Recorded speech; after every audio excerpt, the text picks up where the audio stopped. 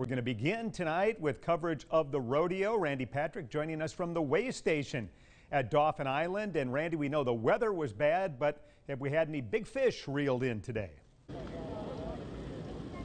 We've had a number of big fish reeled in, and if you tuned in last night for the Liars contest, you probably saw me here sweating because it was very, very hot.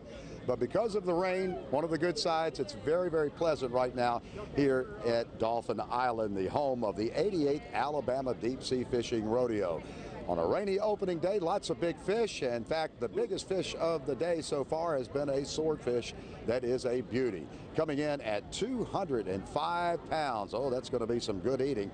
We're also seeing a lot of red snapper and some big ones too. 22.5 pounds currently leading the red snapper jackpot. Of course, red snapper season still going strong in the summer of 21. Somebody's going to be eating good this weekend. Mary Catherine Bailey reeled in a big one. She caught a nice bull dolphin, otherwise known as mahi mahi. Tell me what you're in your collection of what all y'all caught today. What all we've caught: red snapper, bonitas, beeliners, and I think that's about it. What do you think's the best eating in there? Oh, definitely the mahi. Definitely. Oh yeah. Maybe we can get an invitation. That is a beautiful looking fish. Coming up, some entertainment. The Molly Ringwalds will take the stage here in just about an hour and a half. The way station will be closing here shortly.